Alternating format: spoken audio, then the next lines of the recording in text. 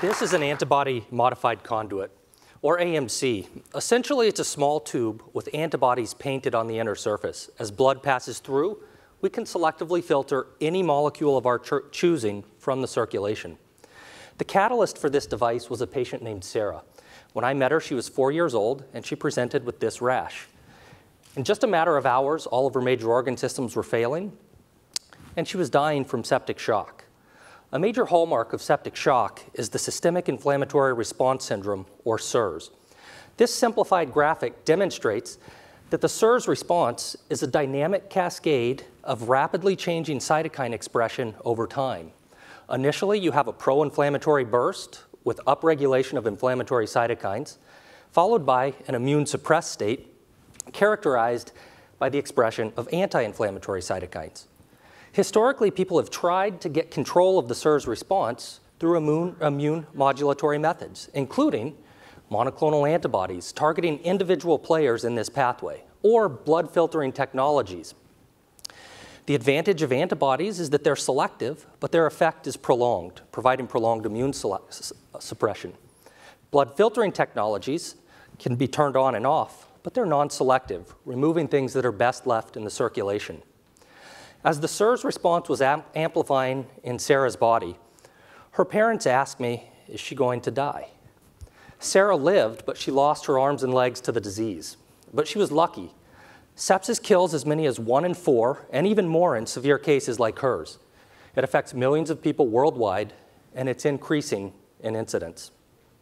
But let's take a step back. The real problem here is not sepsis, it's SIRS, which is the underlying mechanism for a variety of diseases that we care for every day in the intensive care unit. It's hard to characterize the scope of SIRS, the burden on the healthcare system, but the 3 most common diseases alone impose greater than $17 billion burden. Our technology lies at the intersection of the apheresis market and the cytokine market, which represents a more than $90 billion market. But let's go back to Sarah. Despite this massive scope of problem, the mainstay of therapy consists of antibiotics and supportive care, and there's no effective way to mitigate the inflammatory response once it's started. That is until now. We've invented a technology that allows us to choose the inflammatory molecules in the circulation and take them out of the blood as the condition evolves, simply by changing the antibody that's present. AMCs are modular. They're easily inserted into existing platforms we use every day in the ICU. In this picture, it's ECMO, but it could be dialysis, apheresis, or any extracorporeal platform that we use every day. This is an example of selective filtration. Here we have a cytokine mixture of VEGF, the targeted cytokine, and interleukin-6, the control cytokine. And you can see that when it was filtered by an AMC designed to remove VEGF, VEGF disappears, but IL-6 remains in the circulation. And when we recover cytokines from the surface of the AMC, VEGF is what we recovered. And this validates the concept of selective filtration. But beyond that, we wanted to demonstrate that it's a platform that can be customized. It's customized simply by changing the antibody that's present on the surface of the AMC. So in the top graph, when we use bevacizumab, which targets VEGF, you can see by the green curve, VEGF disappears, but TNF-alpha is unaffected. When we switch the antibody to infliximab, which targets TNF-alpha, TNF-alpha disappears, but VEGF remains in the circulation. And this shows that the technology is customizable. It's a platform technology.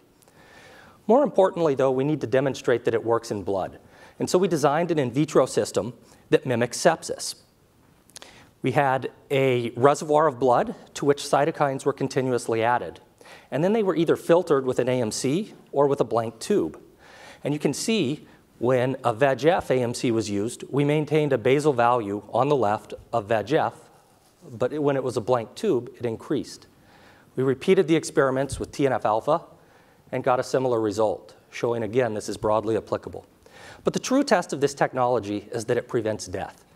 In rats that have elevated cytokine levels, when treated with AMCs, TNF-alpha levels remain at 0. And 100% of the animals survive an otherwise uniformly lethal disease. Our patented technology is poised to cure SIRS once and for all and improve outcomes for patients like Sarah all around the world. Thank you.